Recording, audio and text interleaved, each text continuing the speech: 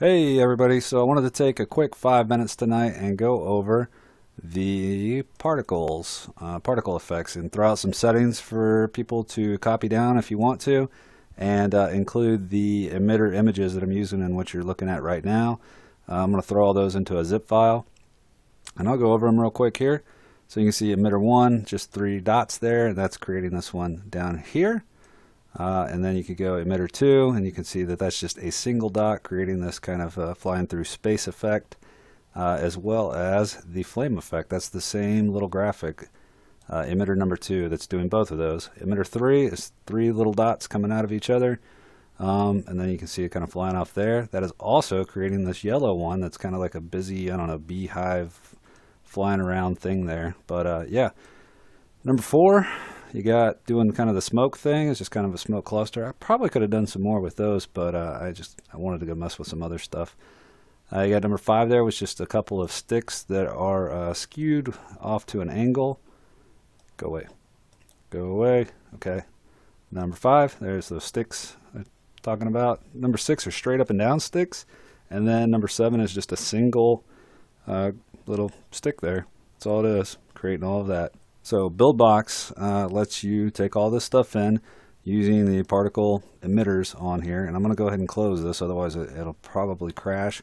But I'm going to go through the settings for each one of these, and you can copy those down, pause the video while I'm playing through here, and then if you want to go grab that emitter image, because I'm going to include all of these in a zip file, so you can just grab the image out of the zip file, apply the whatever settings that I have put in here, and then tweak it if you want to your own liking. But at least you'll have a base, something to go off of here. So I'll click on edit. For instance, emitter number 1. If you drag, slide this over a little bit.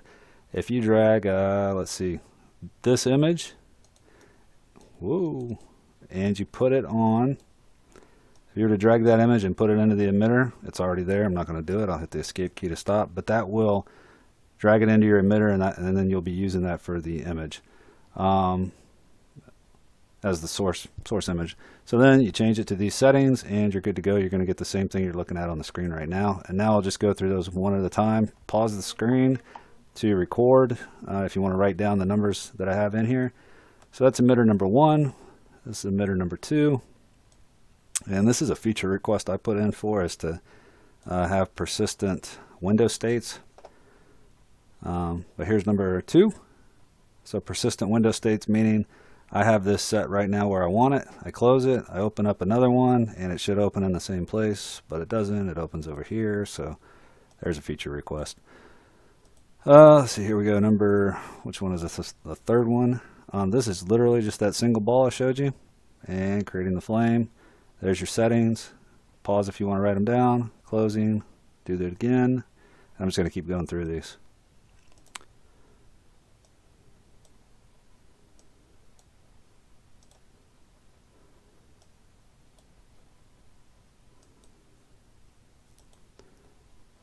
And this is only a small sample of what you can do. Like I was literally just sitting here having some drinks and playing with particle effects tonight. I mean, who doesn't do that on a Sunday night when they have the day off on Monday? Yeah, here's your settings for that one. But there is literally probably an unlimited amount of particle effects you could come up with here.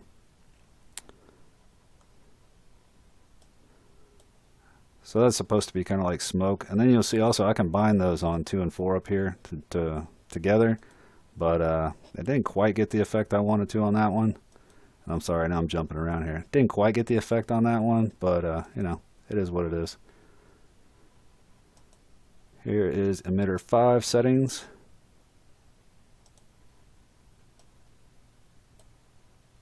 There you go. Pause if you want it. Number 6, edit. Can't grab that one.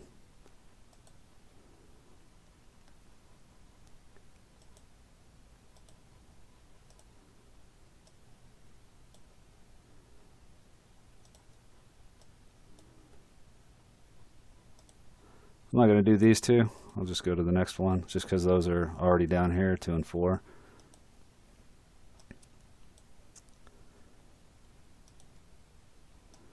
Way cool. I love these particle effects.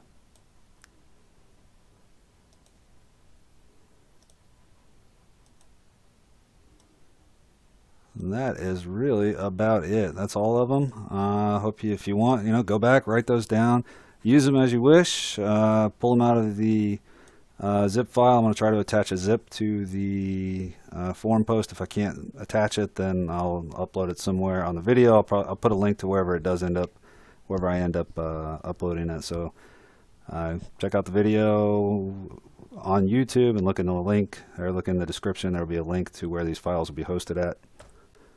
Alright, so that was it. That is all of the settings I wanted to go over. These are pretty sweet. I like them. Emitters rock, and this is only scratching the surface of what you can really do with emitters. I can't wait to see what other people do and what kind of games, full-blown games that come out with people that have, some extremely creative, minds about them. It's going to be awesome. So anyway, that's it for now. Please follow me on Twitter. I'm on Twitter and YouTube. Please subscribe. When I post new videos like this with free stuff, you'll be notified if you're subscribed. And I'm also on Facebook a little bit, but more Twitter and YouTube. So that's it. Thanks for watching. You guys take care.